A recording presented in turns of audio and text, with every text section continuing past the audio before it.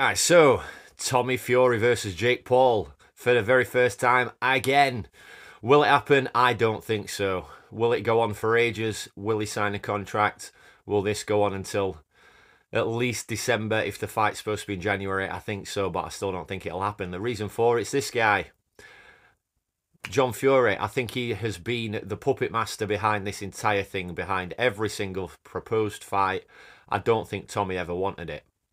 Now let's have a look right from the beginning.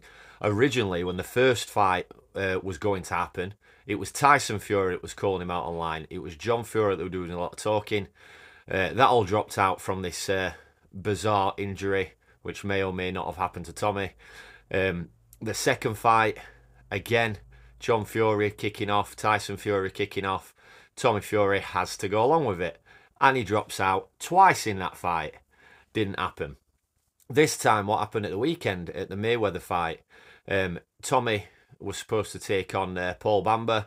I still don't believe what happened in that. I don't believe that there was two different weight classes. I don't believe that that could possibly be sanctioned.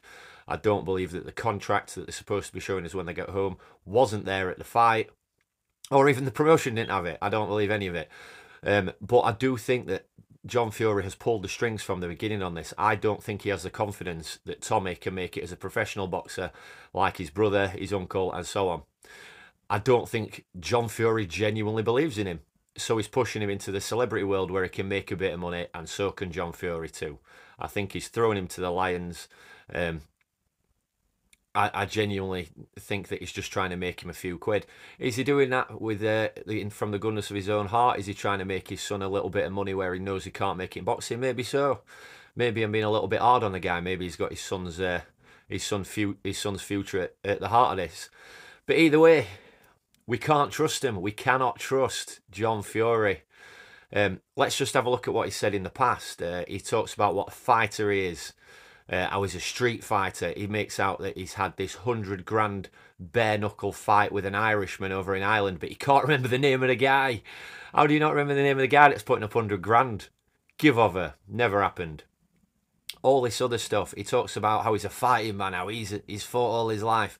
Let's have a look at his record. Let's have a brief look. 8-4.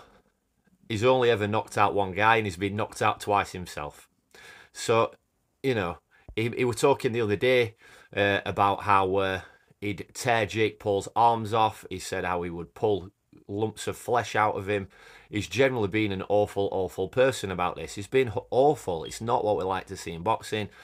It is, you know, sadly it is entertaining and people are going to watch it. I've watched it. I'm going to hold my hand up and say that. But I don't really want it in boxing. I don't want boxing to be thought of like this. He said that he is a fighting man. He would do this, that, and the other to Jake Paul. And any man that knows him knows that he's a street fighter. And when he fights, he goes out to kill. He will kill you, and you have to be ready to do the same to him. However, he's never killed anyone. I thought you were a fighting man. If your outcome is that your desired outcome is that you're going to kill him at the time, and you've never actually done it, that's even less successful than your boxing career. However, he did go to prison for some pretty nasty stuff. He tried to gouge a guy's eyes out. This is what the guy had to say about it. It's awful. This is not a guy we should be praising. This guy's a criminal. He's not allowed in America because of his connections with bad people. Neither's Tyson. But yeah, this guy's genuinely assault people. From the story goes that this were over a bottle of beer and all. To further things in this, he had to lie about that as well. You can see him on line numerous times saying, "Oh yeah, I did 12 years in prison. I did 12 years in prison." Really? Because you got sent down in 2011, which means you're getting out next year. Yeah, it's not even on the cards that this is true. I mean, the fact is he did get sent down for 11. I don't know why I keep saying 12. And he did 4. He was out for Tyson's reign in 2015. It's not nice what he did. It's not something he should be bragging about. And why he's lying and embellishing it to make it worse, I don't know. But we can't trust a word this guy says. We can't trust what he says about Tommy. Nothing he says seems to be true. He seems to be just just out of his mind. Honestly, I feel for the guy. I think there might be, other issues there that we don't know about, and if there is, then God bless him. I hope he gets through it. But he talks nonsense continuously, more so than Tyson does. Tyson is a phenomenal boxer, unlike Tommy, unlike John.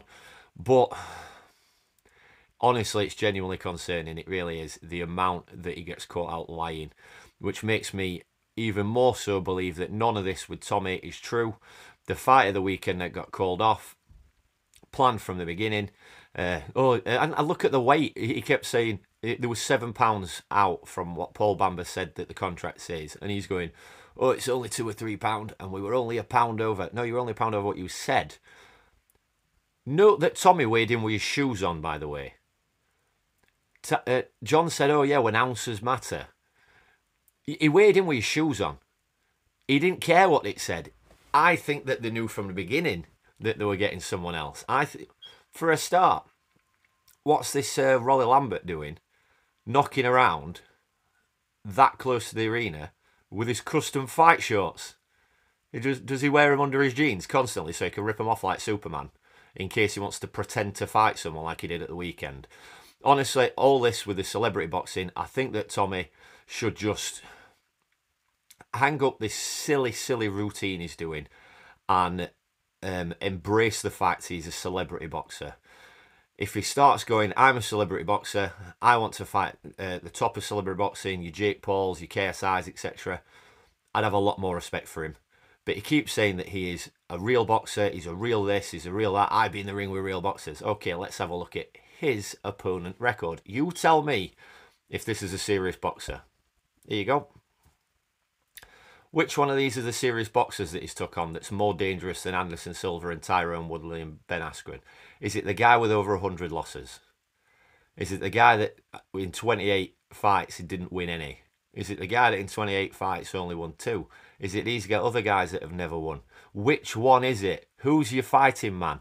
The guy at the top's got an okay record, but no one had ever heard of him. He was on a... he'd fought people that we hadn't heard of, and good for him. I'm not knocking that guy whatsoever, or any of these other guys. They're getting in the ring, but don't make out you're fighting way better than Jake Paul, because you're not. You haven't fought the caliber of fighter he's fought. Yes, they're not all professional boxers, although some of them have had professional boxing fights, but they are more serious combat athletes than anyone that he's got in the ring with, including this lad at the weekend that showed himself up in this pretend dance around. You're not Floyd Mayweather. He could dance around and act like a brat because that's what we paid to watch him do. And we did. We knew what were coming. And, that's what this exhibition tour's been about. But in all honesty, I don't think the Jake Paul fight will ever happen. I think it's entirely being pushed by John Fury to make his son a few quid because he won't make it in boxing. Something else that won't happen is my YouTube channel won't grow unless you like and subscribe. Please like and subscribe to my channel. Support the smaller boxing channels. We're going to follow this the whole way through. Everything that's happening with Jake Paul and Tommy Fury, as well as all the other celebrity boxing and some of the more interesting pro stuff too. But let me know in the comments what you think. Will the fight happen? Is this all a fabricated from the beginning and never going to happen? Is John Fury pulling the strings? And what happens with Tommy after? Because no one's talking about him in the professional world. Nobody's saying, "Oh, I want Tommy Fury, he's a good step up." No one's doing it. You're a fraud. Anyway, bless you all. Enjoy the week's fights, and catch you in the next one.